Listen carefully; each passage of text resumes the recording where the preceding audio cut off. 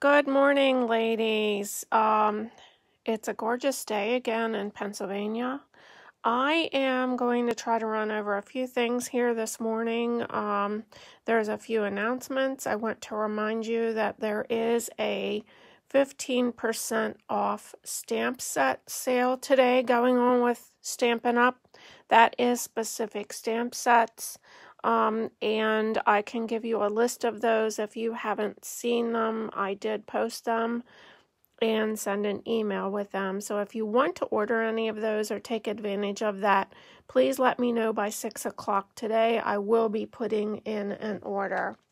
I want to remind you that Stampin' Up's October Paper Pumpkin is Christmas cards, and I'm sure they're going to be gorgeous like they have been in the past.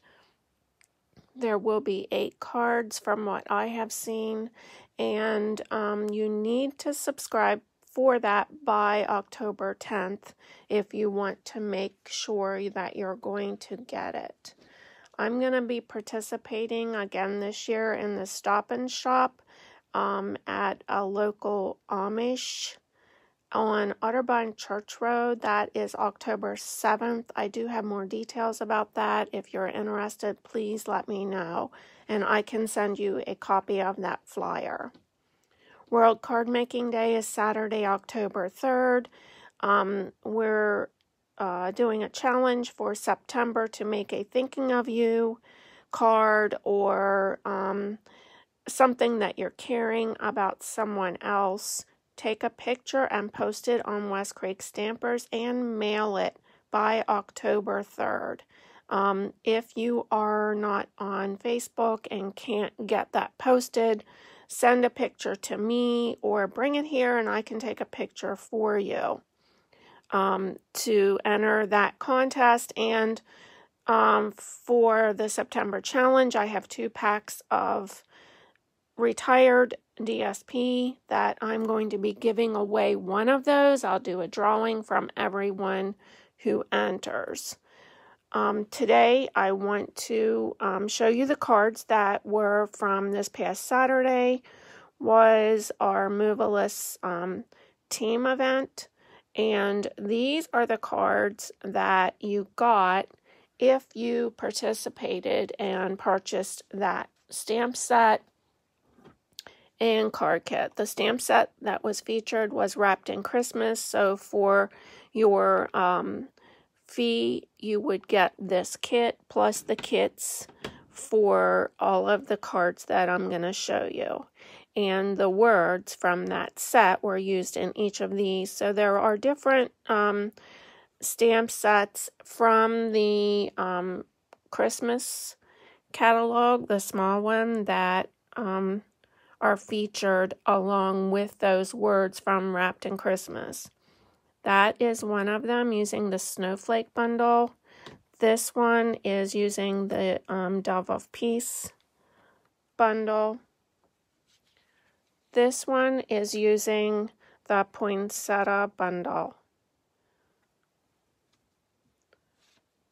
That event was virtual again. Hopefully we'll someday be able to meet again at Norlo, but this is from, I can't remember the name of this one, something about building a wreath, but there's quite a variety of things on that stamp set.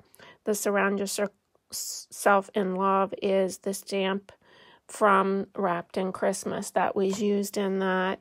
Here's another one that features some of the DSP, and this verse is from the stamp set Wrapped in Christmas. This one is featuring the metallic paper pack cardstock that we have in the new catalog, and the embossing folder.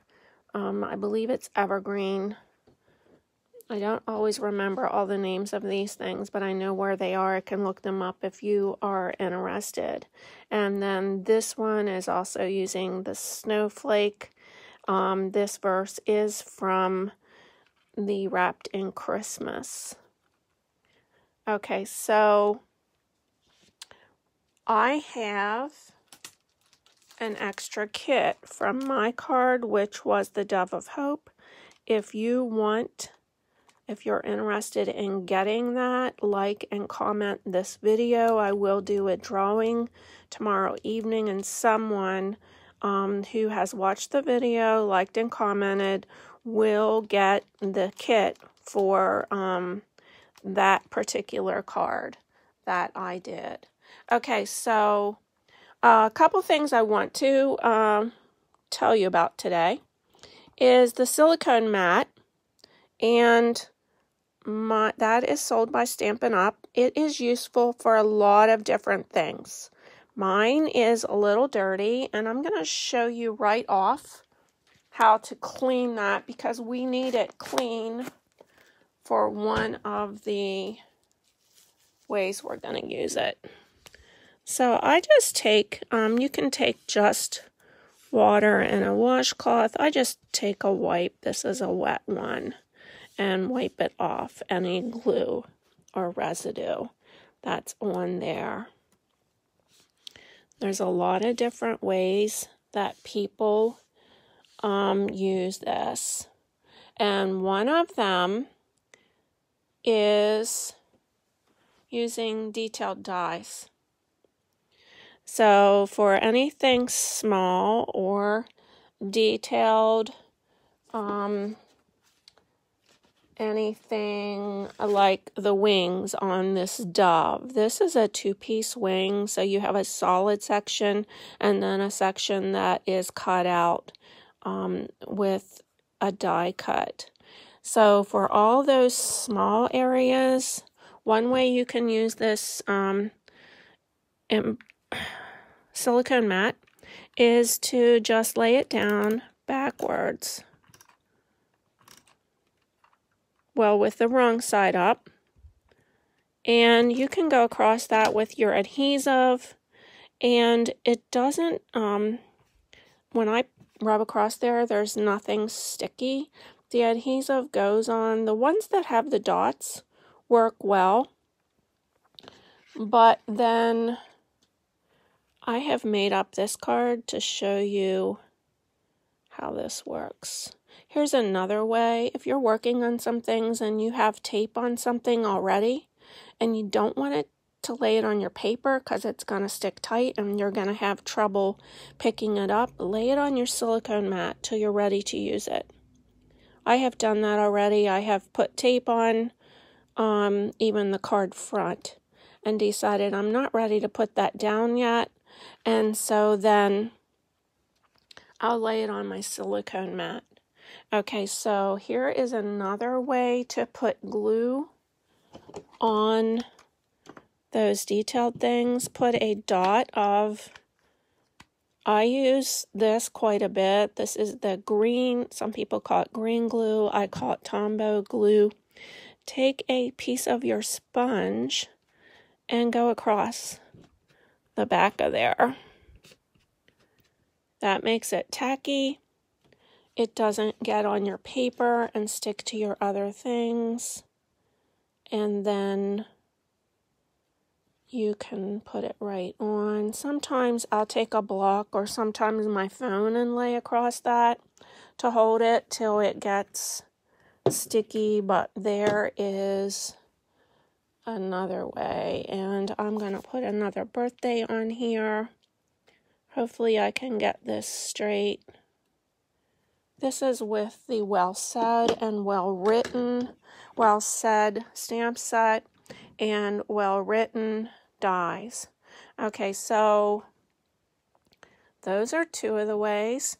Vellum is something that is hard to glue, and you can use, I don't have a piece here right now, but you can use a dot of the glue and the sponge to get a light coating of glue on the back of your vellum, because oftentimes when we put the vellum down on something, we will see the glue. So here's an example of a vellum paper. For this, I took little dots and put behind any place that this brocade design was on there, so you wouldn't see it, but you could use the glue. Okay, so anytime you're going to do taping and getting close the edge, say you have a real skinny strip, and I'm going to grab something here real quick. And wouldn't you know, I'm not seeing a skinny strip. So I'm going to take a piece of scrap that I have here and show you. I want to get tape right along that edge. So I'm going to lay it on my silicone mat and go right down along there. And then I can put it onto whatever I'm gluing to. And I'm not going to have a mess on my work paper that I'm working on. If you use a hot glue gun, you can rest your hot glue gun tip right on this. You know how they drip sometimes, and it's not going to melt the silicone mat, and it's going to keep it off of other things. Let's see. As a palette, you can use this as a palette. You take your ink pad. You can do that one of two different ways. You can take your ink pad, put some ink on there, and I don't have anything specific that I'm going to paint here today. I do have a piece of the shimmery white cardstock, but I'm going to get that on there, and it makes a nice smooth color. So one of the other ways, and you're not making a mess on something else, you can use your acrylic blocks for that also, but the acrylic mat. The other thing you can do is put a dot of your re-inker on there.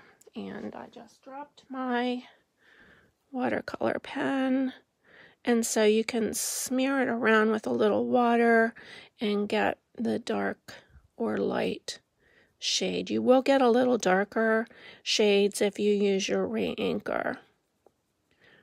So, and I'm not a fantastic watercolor. I would use this to make a background.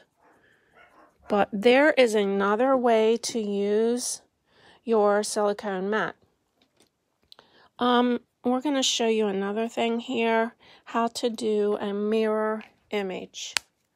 So here is the mirror image that I did with the Free as a Bird stamp set.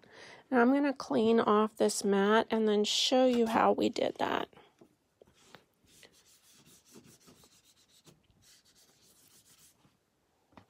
So I colored mine with the blends, and that does bleed through in the back. So what I did was I used the note cards, and then I cut a piece of Whisper White for the front of that so that you wouldn't see the bleeding through on the inside.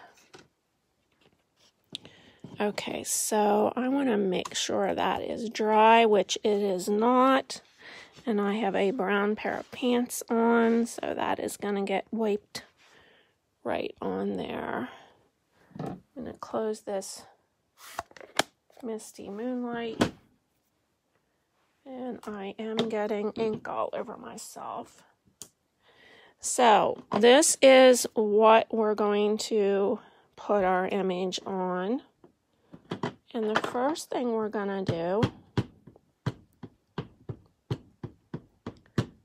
is stamp one of the birds right onto the silicone mat with the Memento ink.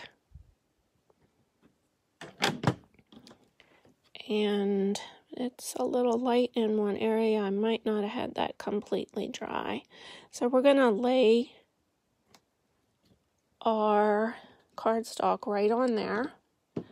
And I'm going to take this block that I was using to weight down. I do use my blocks for other things than holding stamp pads.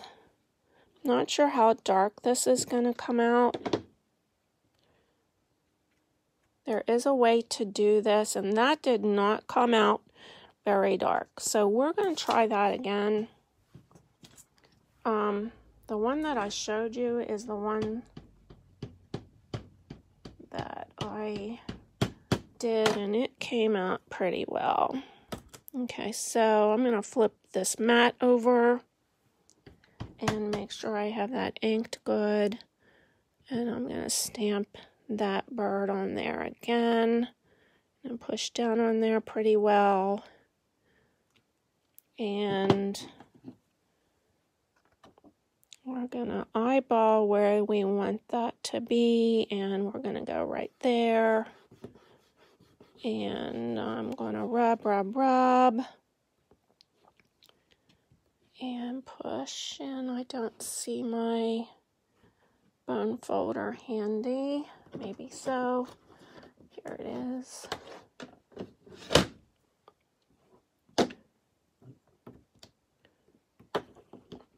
So I'm going to rub and push. And hopefully we get a little darker image this time. And we did. Perfect. That's what we wanted. And then we're going to take the bird and stamp it right beside. And I am kind of eyeballing this.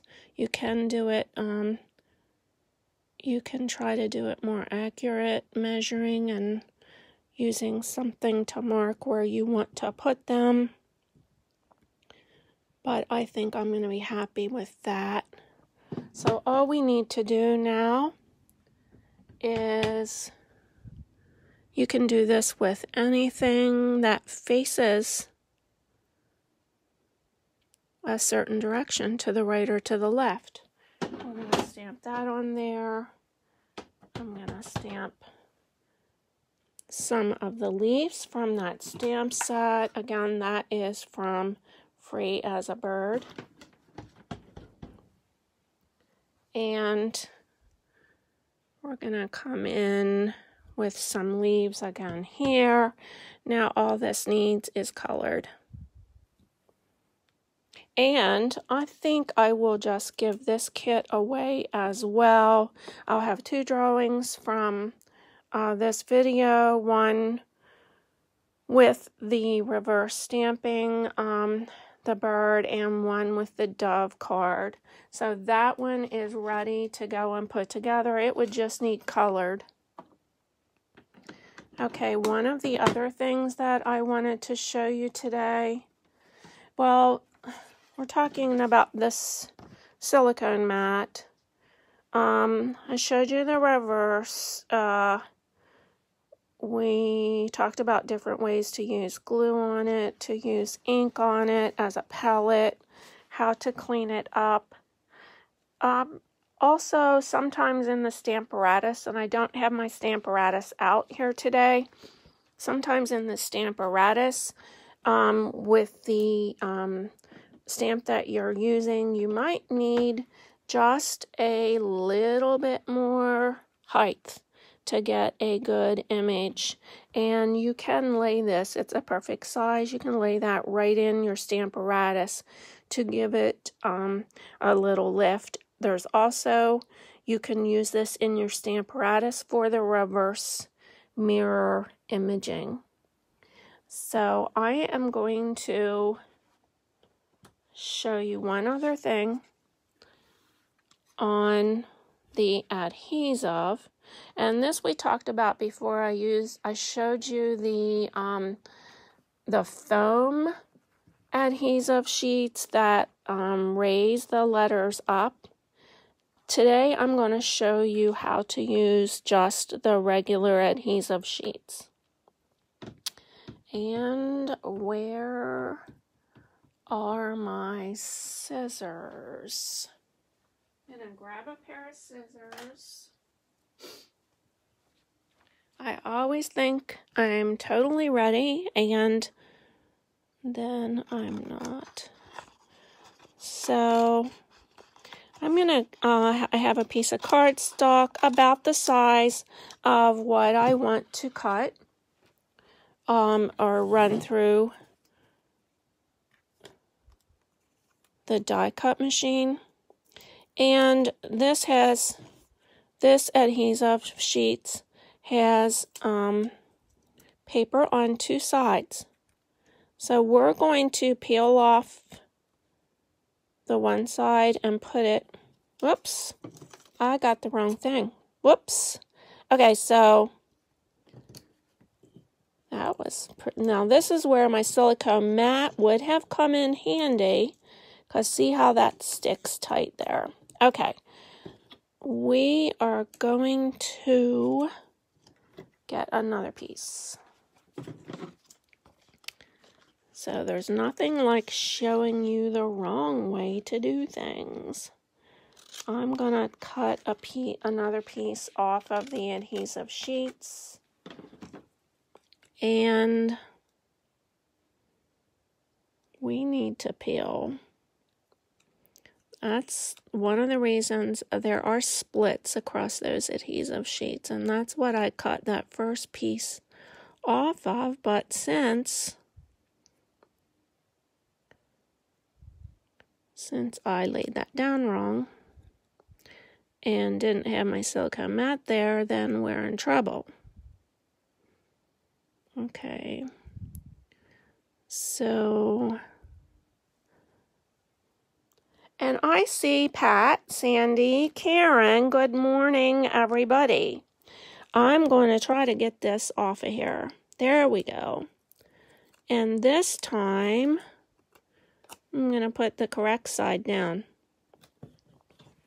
Okay, so we are going to put our happy on here. We already have two happies on there that showed a couple different techniques. That's going to stay there.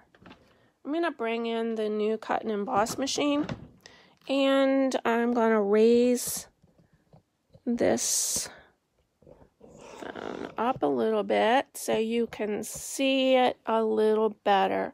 Now, I have not used this yet. In fact, I just put it together. So I'm going to show you a little bit about it. It does fold up nicely, and we're almost not even quite high enough. Let me see what I can do here. I can pull up anymore. It looks like we might be up as high as we go. There we go. And then you'll see my big mess all over the table. So it does fold up nicely like that. And the base plate on this one gives you details and pictures and numbers about how to use your plates and what to use with what. Like the top one, using with thin dies, we know we need to use number 1, number 2, and number 3. This is number 1, so it goes down here. This is number 2. That goes down next. Okay. And it says do not use with embossing folders right on there. Now we're going to put down one of our plates, number 3, and there are 2 of them, 2 number 3s, and it shows you that here.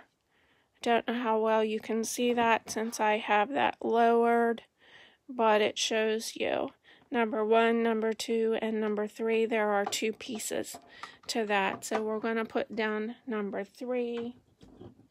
We're going to put down our happy.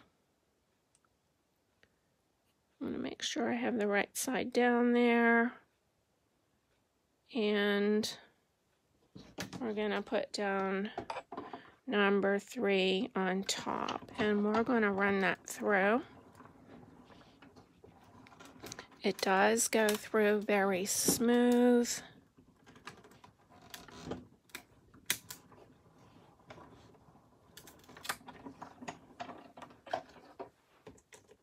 And I'm going to pull this out of the way.